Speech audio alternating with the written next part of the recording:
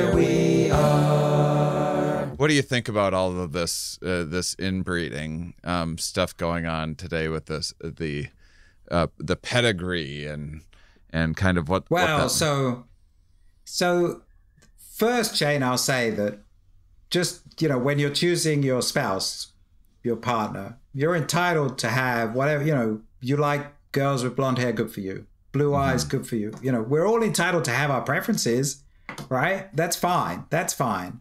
But and so if somebody wants a golden retriever, I'm cool with that. If they want a border collie, I'm cool with that.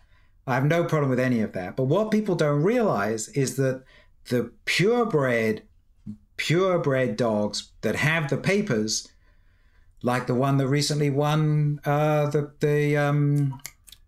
what's it called? Westminster Dog Show, right? Those dogs are unbelievably inbred. I mean, they have bred brother to sister, father to daughter, and they do this. This has been going on for over a century. These dogs are stunningly inbred. There was a study in Britain that looked at the genetics of all the pugs that were registered in Britain, of whom there were many thousands. And the geneticists looked at the DNA of these dogs and identified that although there were thousands of individuals, they only had as much genetic variation as you would typically find in a few dozen dogs. That they were almost clones of each other. Now, the thing is, you might say, well, so what? If that's what it takes to give the dog the curly tail that I want or the whatever.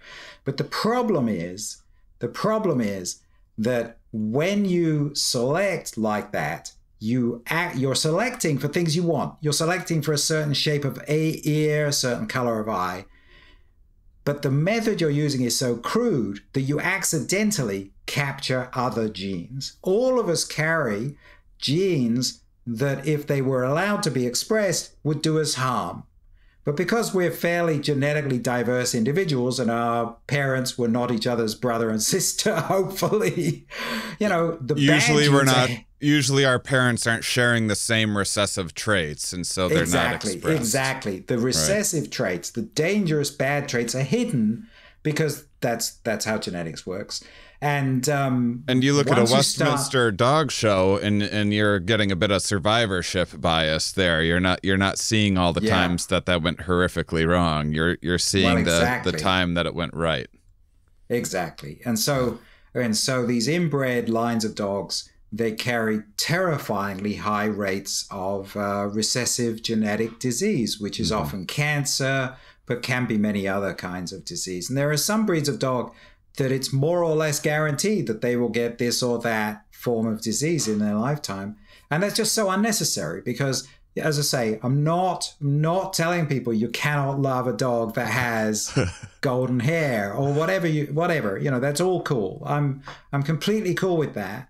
But nowadays, we have a so much better understanding of genetics that you could have that without the disease. And that's really something that we have to move towards because it's a cruelty.